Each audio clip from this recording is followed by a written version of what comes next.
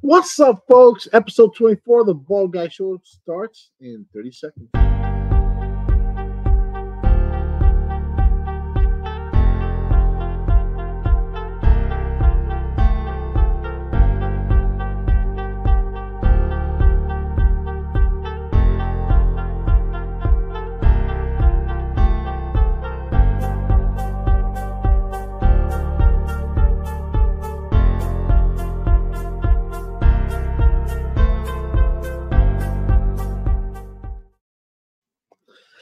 What's up, everybody? Yes, this episode is brought to you once again by DZJ Notary Services. We are a bilingual mobile notary company where we serve all of East DFW, and we are bilingual. We come to you no matter what you need. My next guest is a friend of mine. He's my coworker, but he's also an aspiring actor. He is an actor. He's done a few things. We're gonna get to hear his background, what he's done, what he's planning on doing next. My good friend Terry. What's up, Terry? What's going on, my friend? How we doing? Good, man. Good, man. I know we've been trying to get this going, trying to get you on for a while, but we're finally here. I'm telling you, yeah, it's like conflicting schedules between us, man. And it's funny because it's not like we don't see each other. We see each other multiple times a week because we do work in the same. Oh, I know, right? But hey, again, we're here. All right, Terry. So okay, talk to me. Tell me your background. Tell me about you. Where you're from, etc., etc. Man, I grew up in a little small town in Louisiana. I don't know. Nobody's probably ever heard of it. It's called Maryville, Louisiana. It's a little small town, right? What's it called? East of Maryville. Oh, Maryville. Okay. Maryville, yeah.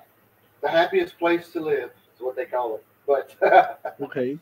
Yeah, it's a little east of Jasper, Texas. Grew up there. I don't know. Moved to Leesville, Louisiana. Lived there for a few years. Met my wife online. Where else do we meet our wives at nowadays, man? It's all online, man. Yeah, and she was living over here in Dallas, and she talked me into moving over here, which is probably, well, I say probably, is probably one of the best things that's happened to me in my life, man. It's opened up a lot of doors, a lot. And you've been married, so she lived here in Texas, and you were in Louisiana. You met. She talked to you to come over here, which is awesome. How long ago was that? Right. How long ago was that? I think we're going on 8 years now. Oh, really? Almost, so you've been married for 8 years, or were you dating for a while? Yeah. Cool, man. Cool. Yeah. I don't know why I thought you would have been married longer. I don't know why. Well, I was married. Didn't work out. You know how life is. We all go through it. Yeah, it happens. It happens. Didn't work out. But you know what? In the end, it's been a blessing. I'm not saying it's been a blessing because of the divorce, but it's been a blessing because it's setting in motion so many other opportunities in my life that's opened up beyond that. I mean, I still get to see my kids. I love my kids. Best thing that ever happened to me. That's hands down. Gift of God, man. Gift of God. Wasn't for him, I wouldn't have anything. So, got to praise him first, man. All to God. Amen to that. I love to hear you say that. I know you are a man of God, which that is key. That is number one. We have to praise him above all else.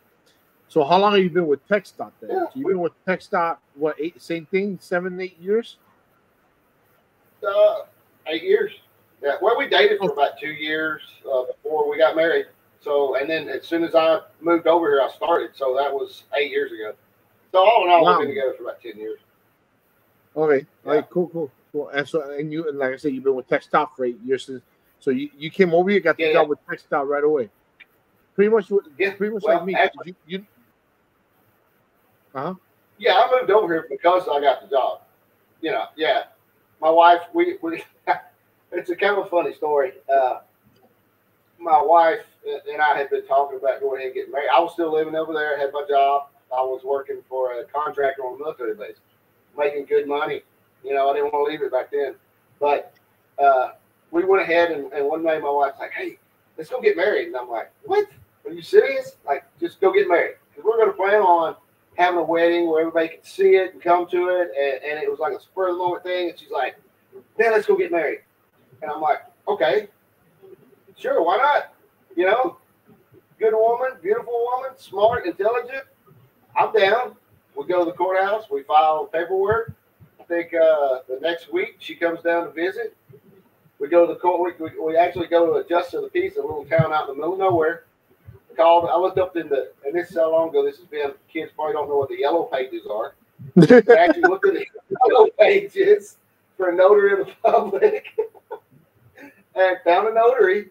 We called him and said, hey, can we get married today? She said, yep, come on out. We drove out to a double wide trailer, and I think it was Slagle, Louisiana, is what I think we're going to say. It's Slagle, Louisiana, a little backwoods, little country town. We went in, filled the paperwork out, walked outside, got married, went home. And the funny thing is, we celebrated for a little bit, had a little wine, you know, thought, oh, goodness, we're married. She went to bed. She got up at 3:30 in the morning because she was in nursing school at that time. And she had to be back in Dallas that morning. It's like 7 o'clock to take her final exam. Wow. Wow. Yeah. Wow. Talk about commitment. Talk about commitment. But you know, it sounds like a crazy story, but it's a beautiful story. It sounds like you know it, and you guys, you know, and now together 8 years later, you know, so it's awesome, man. That's beautiful. Yeah. I started with. Oh, I'm sorry. No, go. No, I was going to say, me and you never would have met if it weren't for my wife. You know, I wouldn't have any of the friends I have. I would have never have stepped foot on a movie studio or anything without her. So I give it all to her. I give her a hard time, but she knows I love her, and she's everything. You know what I mean? That's part of a duty of a husband is to give our wives a little bit of a hard time, and that's and plus a little bit. You can't let them get away. No, you can't. I'm always bothering my wife and my mother-in-law. You know, I'm always bothering my mother-in-law. She lives with us, so I'm always bothering her. I always have a good time with her. But what I was going to tell you that I'm the same way. I started with TechStop. I came to TechStop. I came to Dallas because I had a job already with TechStop. You know, so that's how I end up here. Because you know I'm from Florida. You see my Miami Dolphins stuff in my office, and we need to talk about that, man. I have to see that stuff every time I come in there. I know it burns people's eyes. Why? Hey, I can't say much, man. No, you can't. I'm still with the Saints. I leave the state, still my team. When they go out, then I go for the Cowboys. I'm the same way. When the Dolphins are out, I pick the Cowboys, but they lose the next day. So. Oh yeah. Yeah. I reach in the back and pull out my Dallas Cowboys shirts and stuff. I got stuff behind all the rest of the clothes. What made you get into acting, bro?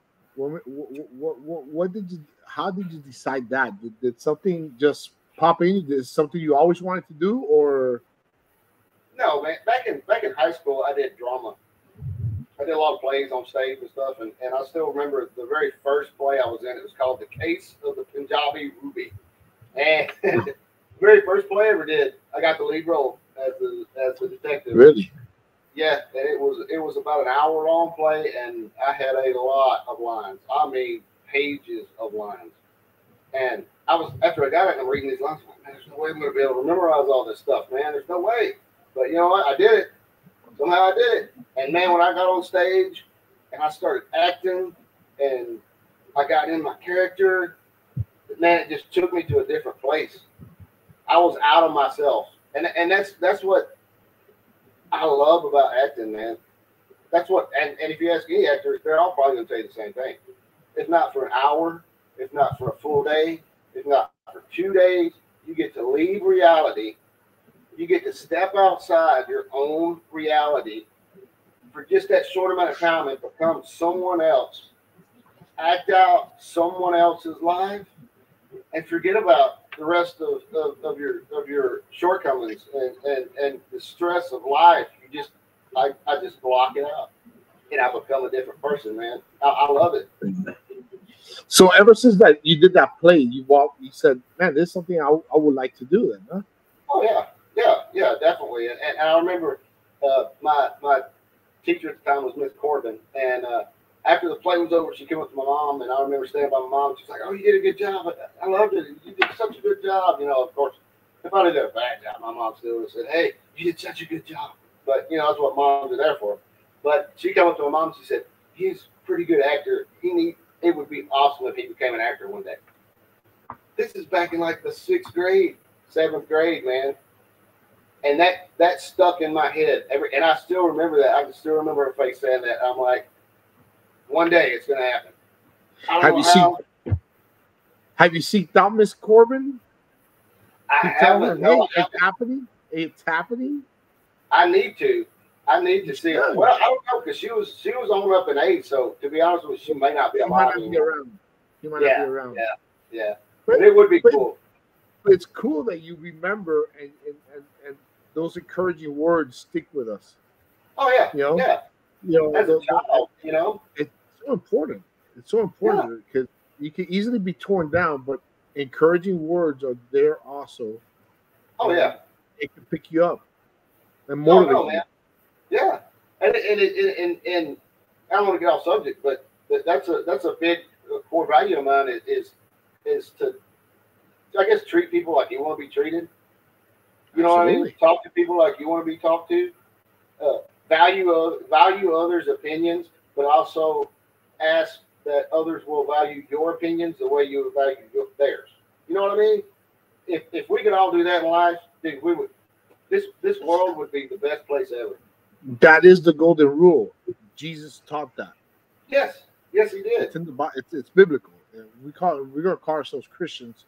We gotta follow the golden rule, and that is the golden rule. Treat others how you want to be treated. Definitely, man. Definitely. So absolutely. And okay. So how did you, besides the plays in school and all that stuff, how did you get into actually professional acting? Whether small roles or commercials. I know you've done commercials. I know you've done background like extras and all that stuff. How did you get into all that? Well, the funny thing is I kind of forgotten about acting. I got all my life, kids, family takes over. Those dreams you had back in the day, they kind of fade away. Become a thought that hangs out in the back of your head. Maybe every now and then you're watching a movie, you're like, man, I'd love to do that. But it kind of disappeared. And one day I was actually at work, driving down the road, and I hear this advertisement on the radio. It says, if you'd like to be a background in a movie, sign up for mycastingfile.com. And I'm like, oh, cool. I was like, I never thought about that. So I go on there. It's like $40 a year. You sign up. I signed up. Took some pictures here in the house, uploaded them on my profile, went on there, and the movie the big one at the time then, which was a year and a half ago, I guess it was Lawman Bass Reeves. That was the one that was being filmed over in Fort Worth, Stephenville, that area. And I'm like, man, you know what? I'm going to put in for this. Chances are I'm not going to get it. My wife's like, go ahead and do it. Let's see what happens. And I'll be danged, for like a week later, they send me you're booked as background in Stephenville, as my actual first one was. And I'm looking at her like, no way, man. I'm like, I'm actually going to be on a TV show. So yeah, that's so cool. And then I kept sending them in, and I kept getting other roles, but got other background. Man, I'm on set, and like my fantasies of acting, what was a dream at one time when I was like 6 years old. Here I am. I'm standing in Stephenville, which downtown Stephenville now, brick pavement. It now looks like a western town. It was amazing. It was so cool, man.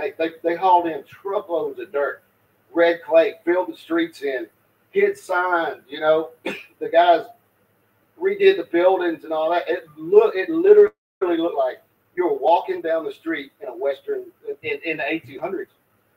And then you got all this film equipment, and you got these green screens. And they've got the streets blocked off. And I'm like looking around like starstruck at just the surroundings. I'm like, this is how is this a real thing? Like, how do people get paid for this, man?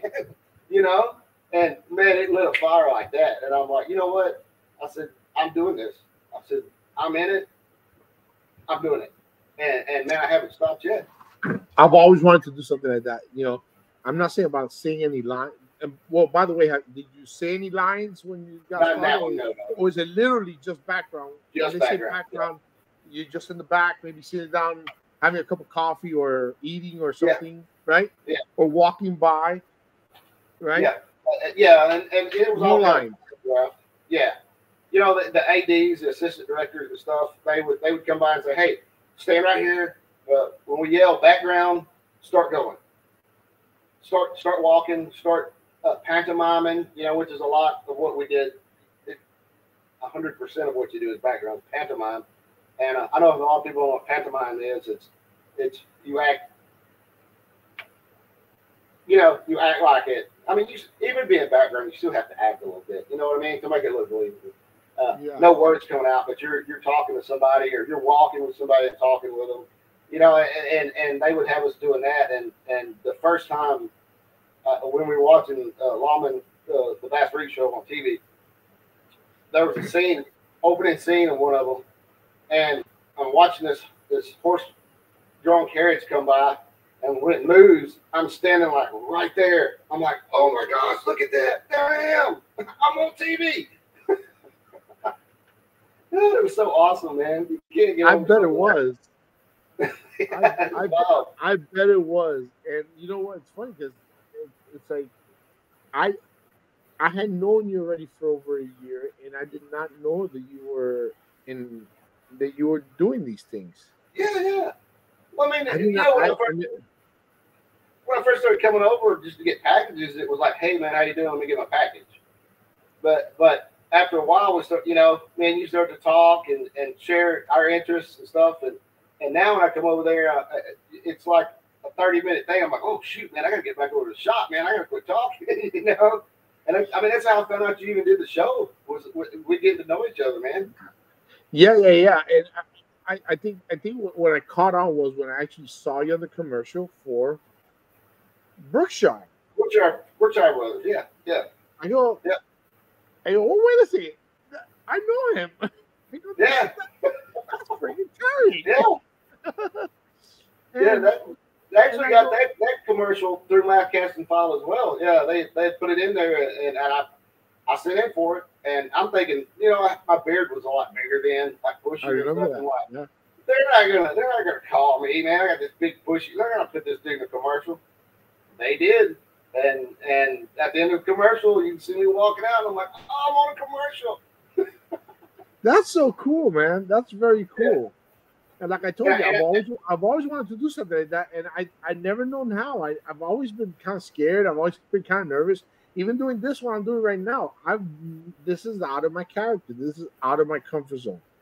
You know, Dude, I guess as you do it a little bit more, you get more comfortable. Yeah. Well, I've never really I've never gotten embarrassed too much.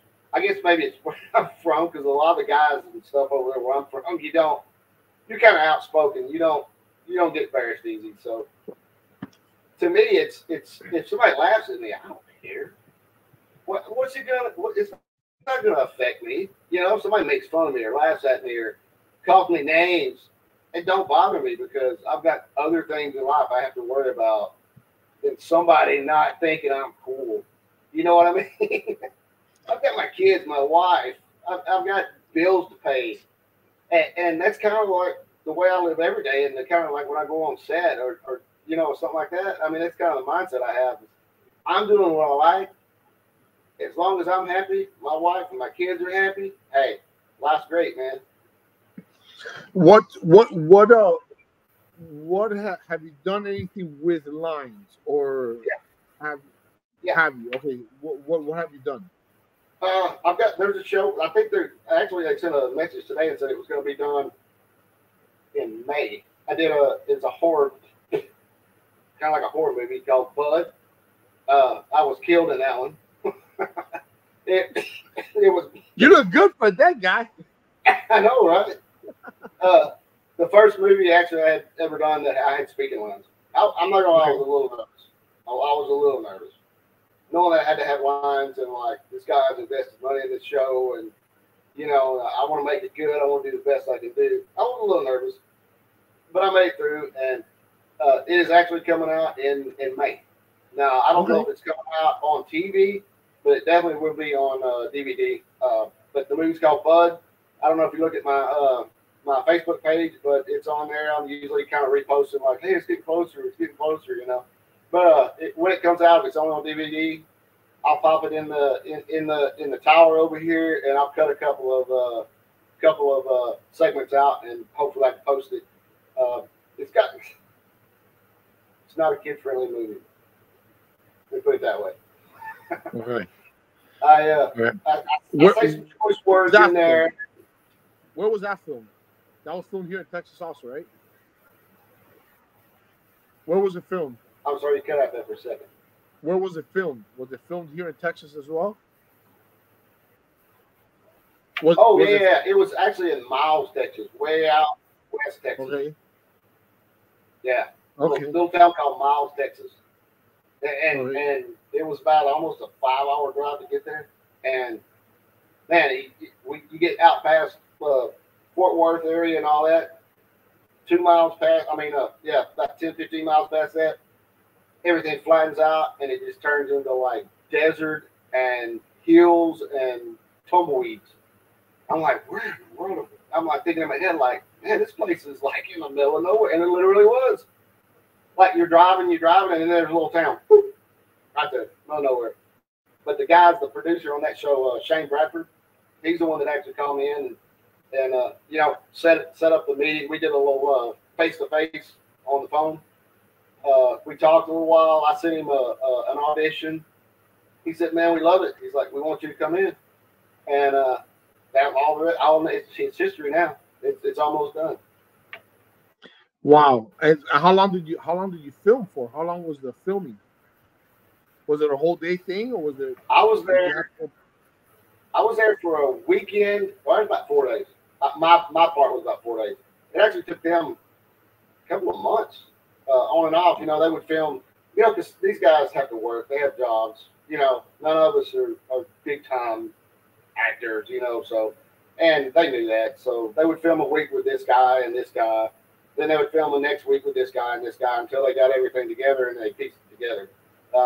One of the cool things about that movie is, I don't know if you know who Leslie Dean is, but she's actually in the 80s and 90s. She was kind of a big time actor. She had a band. Back in the day, she toured with, what's his name? Marilyn Manson and a couple other bands back in the day. But she was actually the lead on Friday the 13th. I'm sorry, not Friday the 13th. Nightmare on Elm Street. Freddy's Dead. If you ever happened to watch that, the blonde that's in that movie. So that was pretty cool. Yeah, I got to sit on set and hang out with her and talk to her. And she's a really cool lady, down to earth, laid back. Yeah.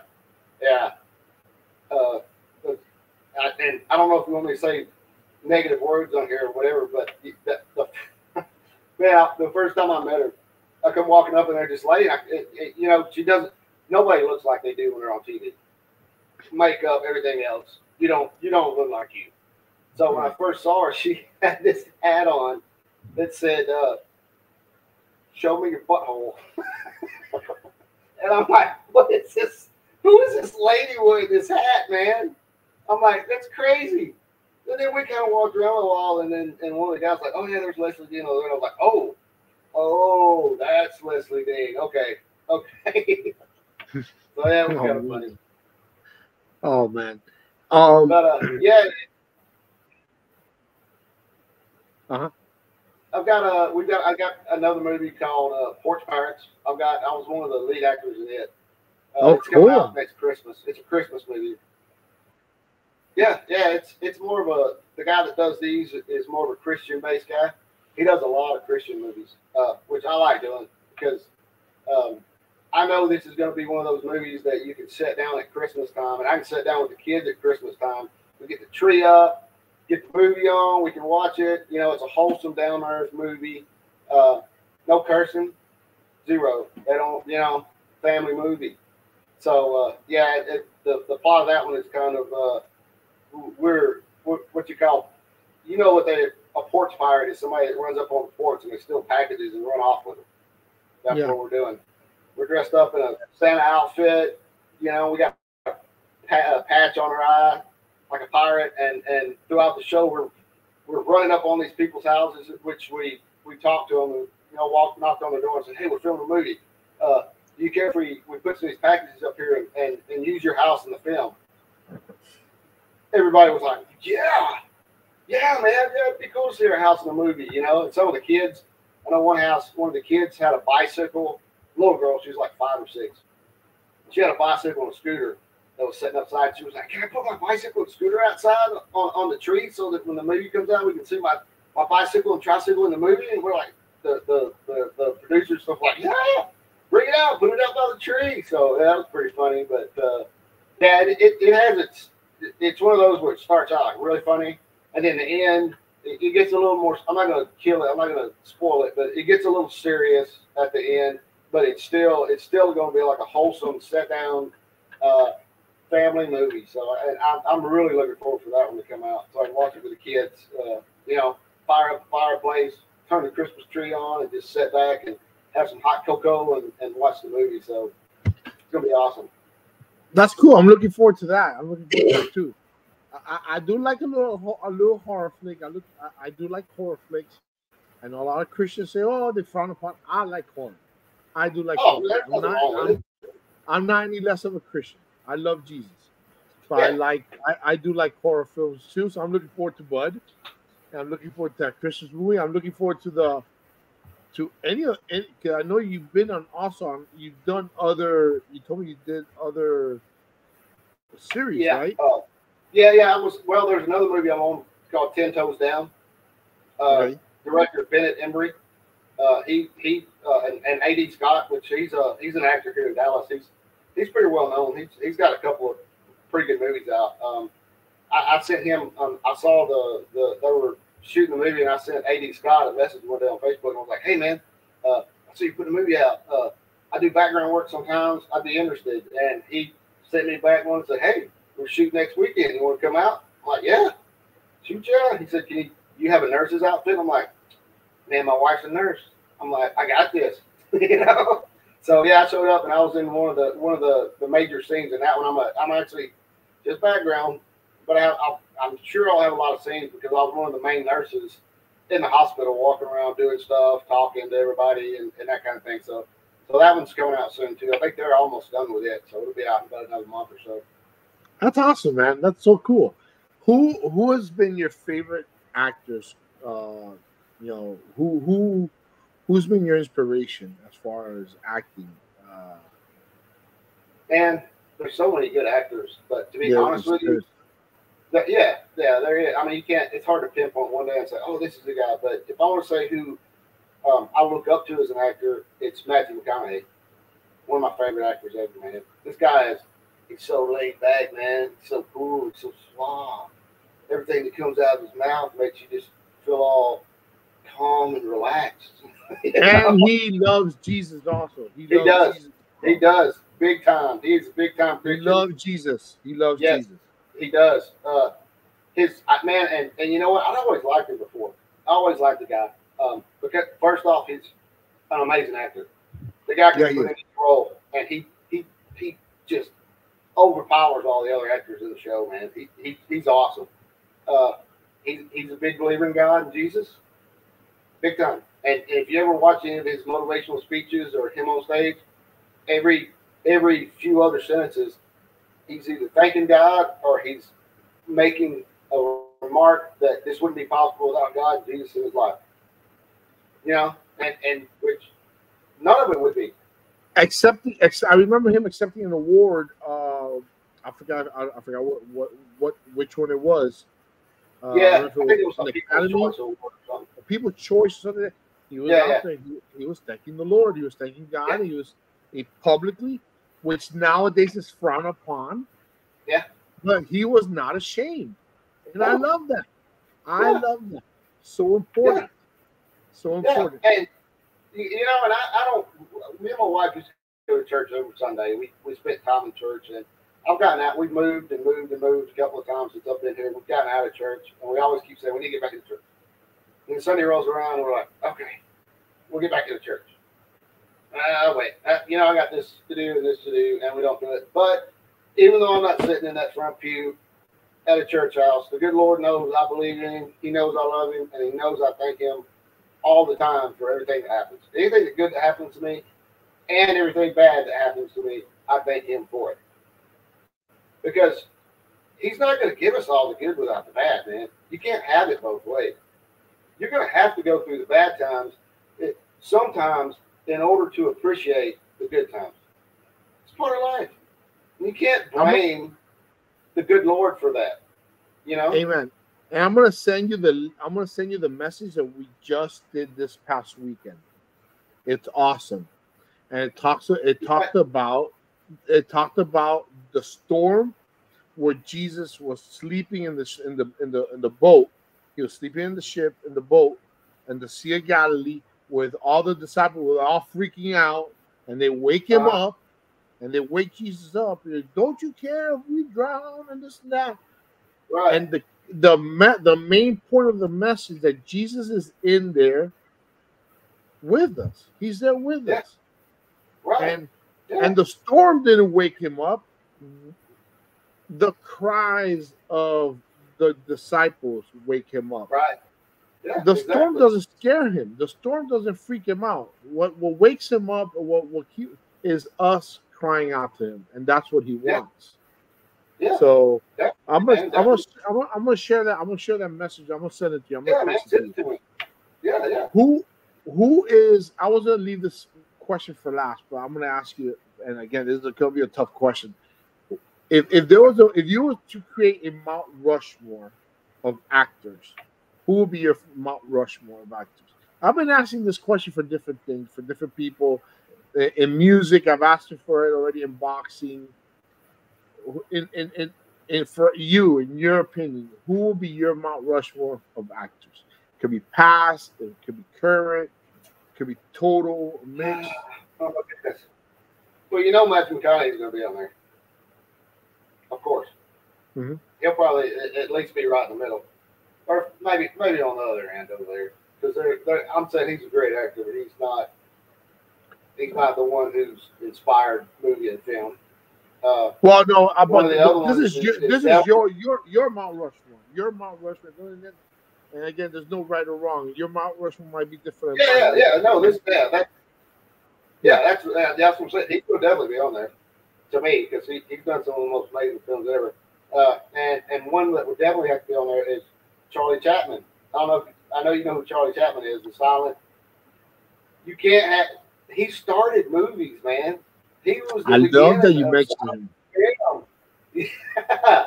You can't have anything without this guy, man. He helped start it. And then I would have to say, oh my goodness, what's his name? I'm drawing a blank, man. He was on Lonesome Dove. The two main actors on Lonesome Dove. How can I remember their names?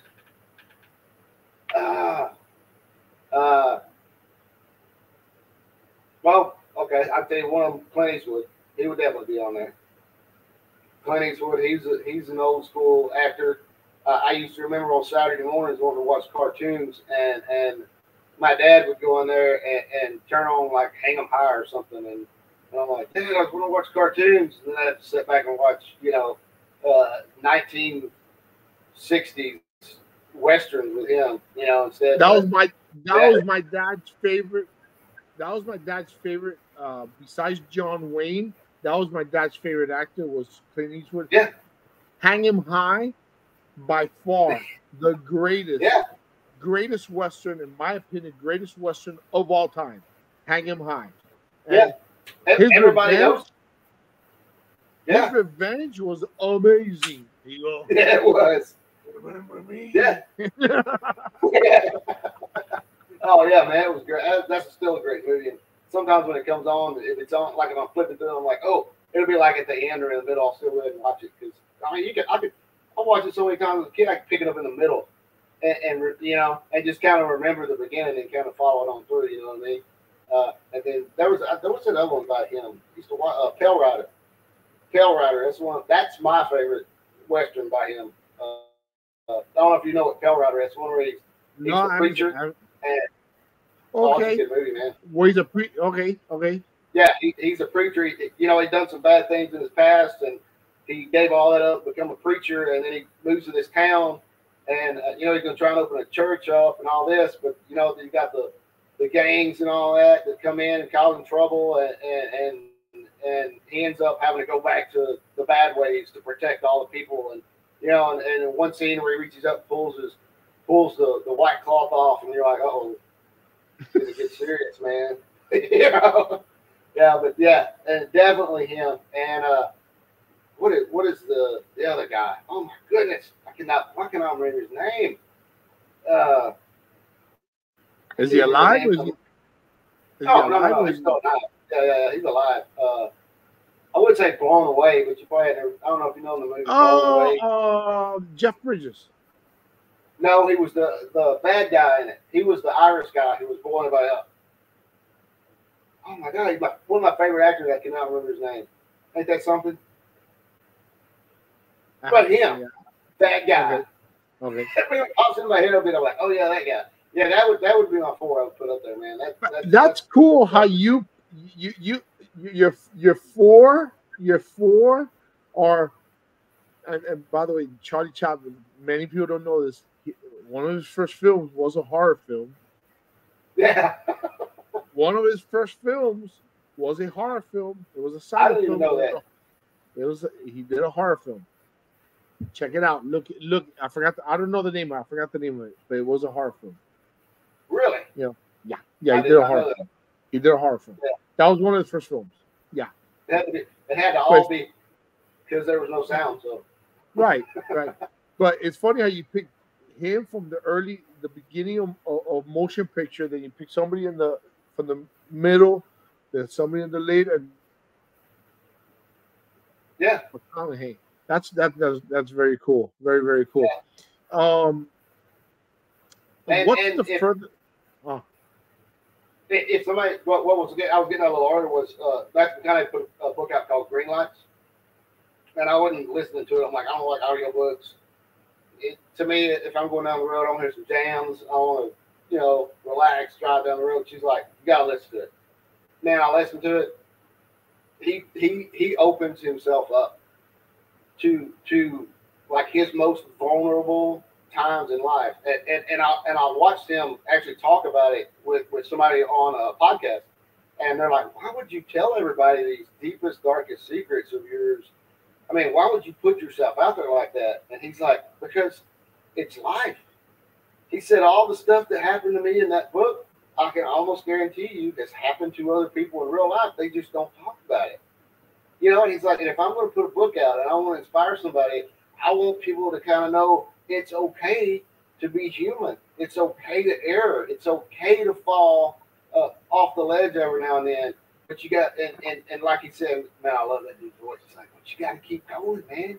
You got to get back up on that ledge again. And you got to get up there. You got to stay there.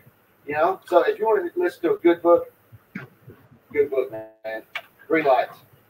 And it's important for people like him to do that because he's human, and we know he's human. But some people put these superstars on a pedestal, and not just superstars, even pastors.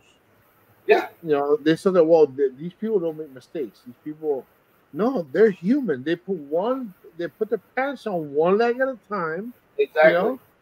And they breathe the same way you do. They drink water. They're under the same sun, same stars as you and I. So they're human beings and they go through stuff. And you know, I know that you said that back home when I was going to church a lot. You know, it's been years back. We had a pastor back then. His name I used to call him Pastor Bryant. That was his name. He was probably one of the most truthful pastors I'd ever seen, because he would come to Sunday service and he would stand up there and he'd say, you know, I had a bad weekend, you know, this happened to me and this happened to me, and I fell short this weekend, and you know, I tried my best to live up to the Lord. He said, but even myself, as a man of the Lord, who's chosen to take on this task of speaking the Lord's word to you guys, he said, I fell short, and I just want everybody to know that it's okay. If I can do it, you can do it. It's okay to fail. It's okay to get depressed. It's okay to cry. It's okay to let yourself go every now and then. And that's what I loved about him, because it wasn't a sermon per se. It was more of a reflection of himself through us and through life, you know. And that, to me, that makes a really good preacher if he can portray himself as not the holy one. And you know what I mean. Everybody sees the preacher, and it's preacher, you know, and you're like, you got can't cuss word, can't blah blah.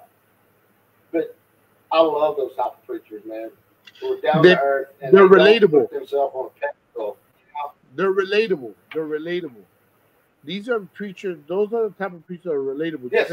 Yeah. I love my pastors. The pastors. We have 5 pastors, 5 teaching pastors at our church. So we have 5 campuses. So we have 5 teaching pastors. Each and every single one of them are like that.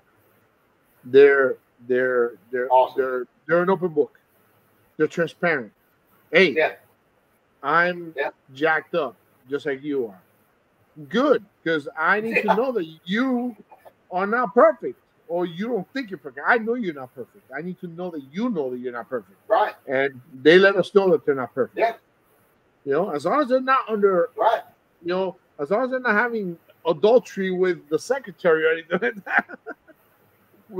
You know, as long as they're not committing adultery and stuff that, or doing drugs and stuff like that, they're gonna make mistakes. They're gonna get upset. They're gonna might say a 4-letter word that, you know, every now and then. And we're all human. We're human. So yeah. I mean, as long as they're not knocking off 11 on Saturday night and coming and preaching on Sunday, good, man. You know. Let me ask you, what does a day of filming look like? A day of filming when you go to, you know, first of all, what's the furthest you ever gone out to film? Was it that place that you said it was about 6 hours away in the middle of nowhere? Was that the furthest? Yeah, that was the furthest. Yeah, that's the furthest that I've actually went. The show now that I'm working on every now and then, Landman, it's filmed right there in Fort Worth. So it's about an hour and 20 minutes maybe from the house. You know? And if it's a 6 o'clock call, I might get up at like 3 o'clock in the morning to get ready and get my clothes, because this is more of a modern day show, so I can bring my own clothes, what I want to wear, what I'm comfortable wearing to go on set. Usually, you know, we show up, and don't get me wrong, this is a large production. So Taylor Sheridan has a lot of money, so he can throw a lot of money out there on these shows. But you show up, man, they've got this big spread of breakfast food. Scrambled eggs, biscuits, sausage, gravy, oatmeal, fruits, all in this big tent. And there's like 25 or 30 of the other background actors and stuff in there. And we all come in, you know, we're tired early in the morning. We come in, we get us a plate of food, nobody talks, we sit down, we eat. They have coffee, drinks, juice, whatever you want, water, you know, and everybody gets a little energized. And then, you know, for an hour and a half, 2 hours, we're just sitting around waiting and waiting and waiting. Then the AD, the assistant director, he'll come in and say, hey, okay, guys, everything's getting close. They're getting the set together. He said, in a minute, I'll start calling you out by your roles. Like the last one, I was what they call I was a cafe patron. So, he'd call out the cooks. I need the cooks to step out, and I need the waiters and waitresses to step out, and and I need the porch, the cafe. The cafe patrons to step out, and then we all load on this big. It's a big bus, man, like a Greyhound bus. We all load on by section. They drive us from there, drive us down. We get on set, pull us in. They unload us. They put us in another room. Then we might sit in the other room all together for another 2 hours, maybe 3 hours. Then they'll come in and they'll say, okay, you, and you, let's go. We want you on the set. So we'll go in. Say if myself gets chosen on that one, I'll go in. I might do an hour and a half, 2 hours, 3 hours of filming in there, and you do the same take over and over. You might do it 8, 9, 10 times. You have to walk the same way. You have to talk. You have to mime the same way. You have to take the same path through the restaurant or whatever scene you're in. And you have to remember exactly what you did, because if they switch, and they'll do 5 of the camera at this angle, then they'll take the cameras and they'll move it to this side. They'll do 5 at this angle. Then they'll move the cameras around the other side. They'll do 5 more at that angle. So you have to remember, okay, I walked across this crack in the floor. I looked, or I stopped and talked to this person, or me and this person talked. And you have to do the same thing over and over and over again for like 15 takes. It gets repetitive big time. But if you don't do the same thing over and over again, and they go to edit this, you're like, oh man, what? This guy walked like that direction and just ruined the whole, 5 takes of film, man. And they have to cut that scene because you didn't do what you were supposed to do. So, but these people are putting a lot of money into this, and you don't get paid a lot as a background guy. You might get paid $150 a day. You don't get paid a lot, but that's pretty good though. And then plus all the food that you told me. Oh yeah. Then you told me you get fed breakfast. I'm assuming you get lunch and dinner if you're there all day, right? Well, yeah, we get lunch, especially. So usually, I don't know, they start a scene and it takes 15 takes, and it's 2 o'clock by the time you're done. Then you take lunch at 2. But lunch is the same way, man. It's one day they called out these barbecue guys. They brought this big, huge barbecue grill out. We had barbecue chicken, brisket, hamburgers, baked beans, potato salad, fruit, cakes, pudding, and we're talking good stuff too. Not like the kind you just dump out of a box. We're talking these guys made this stuff with like cream cheese and oh man, it's good. And you sign me up. Sign me up, dude. Listen, I know it's a hard life. You get paid what, $100? You said $120. Yeah. Even if you get paid $75 plus yeah, all that food, dude. Yeah. That's good. And then on top of it, you get to do something cool about that. Yeah. On top of it, you get to do something cool. Yeah, something you look back on old and you're and you're like, oh man, I remember that back in the day when I was a young buck. I want to do that. Let me tell you. So definitely, I know you gave me the link of where to sign up, and so you had given it to me the other day. I'm gonna talk to my wife. Oh, yeah. I told my wife about it. She was, let's do it. Yeah. Cool. I just recently I went to acting school. It was like what was it, like 6 months, I think it was. I was in this acting school. It's all online now. Everything you do is online. You hardly show up to do anything in person anymore. But I just graduated from it like 2 weeks ago, and now I have an agent. So I don't know. Oh, so now you have an agent. So now, yeah. Okay. So you just answered a question, or somewhat of a question that I was gonna ask. What are your plans? How far are you planning on taking this? So you're actually looking to a career. If you have an agent, you're looking into a career. Oh, yeah. Well, and the deal is, I want it. I'm not going to say I'm going to leave TechStop. You know what I mean? I'm not going to say. But if the opportunity presents itself, yeah, come on. But I at least want to do my other 2 years and I want to get vested in my job for security. You know what I mean? Of course. But right now, what I'm looking for is hopefully to land a couple of commercials. Man, some of these commercials pay like $1,000, $1,500 a pop, man. Really? Oh yeah. Now, if you could do like 2 commercials a month, like we're talking like Ford commercials or Nissan or like Progressive or one of these places. Yeah. Some of them goes up. Some of them commercials can go up to $3,000 or $4,000. Now you have to be. I'm not saying I'm good enough to make it, but I'm going to try. And if I happen to land with them, man, that's like a payday all over again, man. So, and I'm concentrating more on that right now. But if they were to say, hey, they want you to be in this TV series and they're going to pay you $30,000 a pop for 10 episodes, I'm not going to turn it down. Absolutely not. Yeah, I'm going to go for not. it. But yeah, this is something I'm hoping that I can build, and it's going to take years. I'm just getting into this, man. Like just scraping the surface. Some of these guys, these big time actors, I would never in a million years ever even could imagine being on their same level. But they started somewhere. Yeah, they did. They started somewhere. They did. Most of them are normal people, and I'm not going to hold out or belittle myself and say I can't do it, because in my heart, I'm going to keep telling myself, you can do this, you can do this, you can do this. Well, if you limit yourself, if you tell yourself you can't do it, then definitely you can't do it. But if you believe in yourself, if you keep at it, you keep getting better and better and better and better. It's like, the more you do it, the better you get. Yeah, man. And your first step in failure in life, or anything you do in life, is the second you start doubting yourself, man. That very second where you go, I can't do this, man. I can't. That right there is the little tiny snowball about this big around that's going to be this big around by the time it hits the bottom.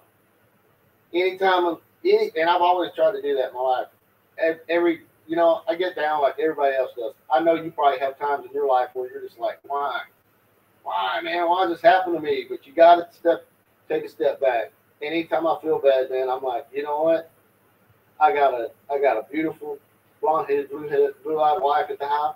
I got 5 now, 3 of my own 2-step kids. Got 5 beautiful kids. They're all amazing. There's not a day that I can tell you that has went by in the last 20 to 30 years of my life where I've never had a meal every day. When it's cold outside, I come home and I turn the heater on. I sit down in front of the TV. I watch TV. I have, not the nicest vehicles in the world, but I have a vehicle I can get in and go to work and come back. It's not one of them somebody's going to be like, oh, man, look at that car. They might be like, oh, man, look at that car. But you know what I mean? So nothing in my life right now is ever going to be so bad that I'm just going to give up. Because no matter how bad I think it is, there's a million people out there in this world who wishes they had every single solitary thing that I have in my life right now. They probably dream about it every day. So no matter how bad it gets, man, you got it better than some people. Yeah, some people have it a lot worse. Some people do not have a place to sleep tonight. There are so many people out there who do not have a place to sleep tonight. They're not gonna have a hot plate tonight to eat. So they don't even know they're gonna be alive tomorrow morning. Yeah. They don't even know if they're gonna wake up tomorrow morning. So yeah, we are blessed. We are blessed. Let me ask you this. Last question. Any plans on if the opportunity arises, reality TV? Oh man. Would that be a little bit too dramatic, too much drama? Would you do like? Oh man, I've talked to a lot of people that's doing this, and that's actually came up. Like really, some of these guys, yeah. Some of them have had opportunities to go be on these reality TV shows. Mm-hmm. Oh man, and I'm not going to say it's a career killer. I'm not going to say that. But look at these reality TV shows that have come and gone so quickly. It's more of a fad thing. you have a job for a while, and then once you're out, you try to go and audition for a show. Like, oh, that's that Pauly Shore guy. You know, I mean not Pauly Shore, but Pauly or whatever. I can't remember the one reality TV show the guy was on or whatever. Since then, he hasn't gotten anything, and it's more. Oh man, I almost want to say it's a career killer, but then I don't want to say it because it's disrespectful to them because they are actors too. You know what I mean? And Right. But I know. I see what you're saying, because sometimes some of these reality shows, it's either they're only known for reality to be a reality star, or their their career have gone nowhere. They've done nothing, or they've done nothing else. They haven't done anything in years. And so, Yeah. wow, look who's in this reality show. I haven't seen him since, since so many years ago. Yeah. I haven't seen him since the show back in the 90s, or wow, he's doing a reality show now all of a sudden. So I see, I get what you're saying. Yeah. I get what you're saying. I mean, I'm not down in them anyway, because like I said, I don't want to put anybody down. I don't want to make anybody feel less than what they are. But it's probably. I mean, let me just summarize and say it's probably an avenue that I probably wouldn't go down. Put it that way, you know. Right. Yeah. It's understandable. Terry, thank you so much, man, for joining me. This was good. This was fun. I really enjoyed my conversation with you. Oh yeah. Thank you once again, folks. Make sure you like, subscribe, and share this show, this episode. There you go, guys. Have an awesome rest of your day. Terry, God bless you, man. God bless you, brother. Thank you for letting me on, man. Yes, sir.